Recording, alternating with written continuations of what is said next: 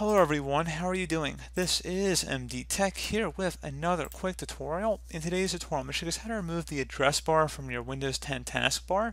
So this should be a pretty straightforward tutorial, guys, and without further ado, let's go ahead and jump right into it. So all you have to do is just right click on a blank area of your taskbar, select toolbars up at the top of this menu, and then where it says address, if it's checkmarked, there will be an address bar here. And if you want to remove it, just right click, like I said, blank area of your taskbar, select toolbars, and then you want to uncheck the address button. So it would probably be currently checkmarked in your case. Go ahead and just uncheck that to turn it off.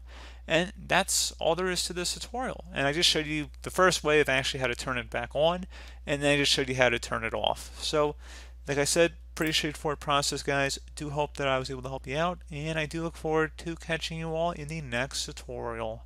Goodbye.